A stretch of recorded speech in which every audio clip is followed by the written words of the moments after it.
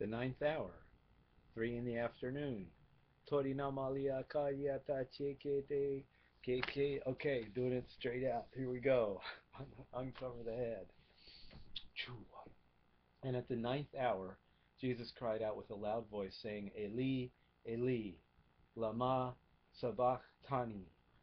My God, why have you forsaken me? And he cried out again, saying, Father, into your hands I commit my spirit. 3 o'clock. And having said this, he breathed his last. So Jesus gave up his life at 3. Turning toward the east, sign your forehead with the tau. That's Ezekiel 9. The ones whose foreheads are marked with an X or a cross are the ones that are grieving inside about all the bad stuff that's going on amidst the people that are supposed to have a relationship with God. That's what the cross means. It means we are grieving. Pay attention. In the name of the Father, and of the Son, and of the Holy Spirit. Amen. Let us pray. Our Father, who art in heaven, hallowed be thy name. Thy kingdom come. Thy will be done on earth, as it is in heaven. Give us this day our supernatural food, our daily bread.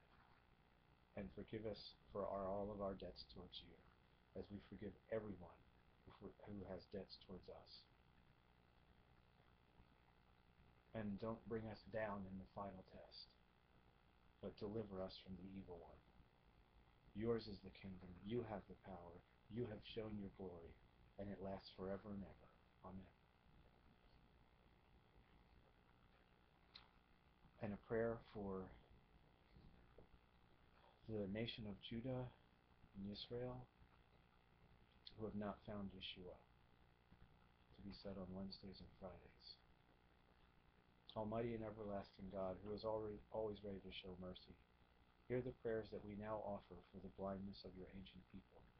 We beseech you, O Father, to draw aside the veil from their hearts, that they may acknowledge the light of your truth, which is Yeshua Messiah, and so be delivered from their darkness, through Yeshua HaMashiach, our Lord, our Adonai, who lives and reigns with you and the Holy Spirit, ever one God. Amen. On Wednesday and on Friday, there was a fasting day that was instituted by Yeshua to the disciples. Very interesting, because the Jewish fasting days are or were Monday and Thursday. And these are the 2 days on the eve of the 2 destruction moments, Jesus' betrayal and his death. Here personal petitions are made.